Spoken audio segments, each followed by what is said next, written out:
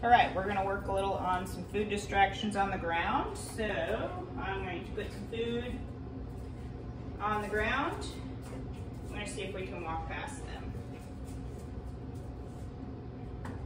All right, so there's 3 pieces there. Again, I want her, yes, looking, oops, at me, not the food. Yes. So she's also learning that when she feels pressure on the leash, yes, good girl, she should stop doing that pressure and release the pressure and give me some focus. Okay, Justice, let's go. Let's walk this way. Yes.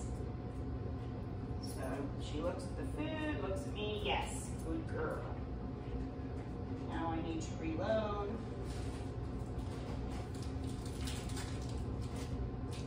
Reload. Let's go. Good.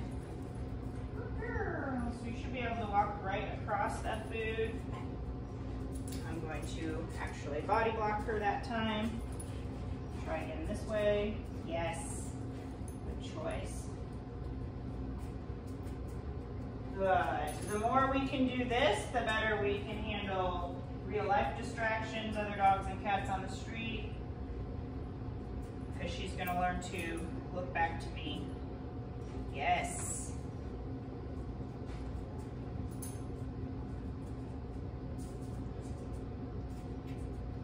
Good girl, yay. Good girl. Try it again.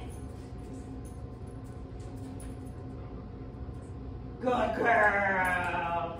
Very good girl. Okay, we're going to pick some up. We're going to walk past the other 2.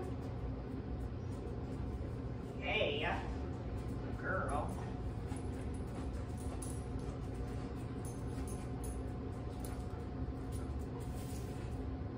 Sit.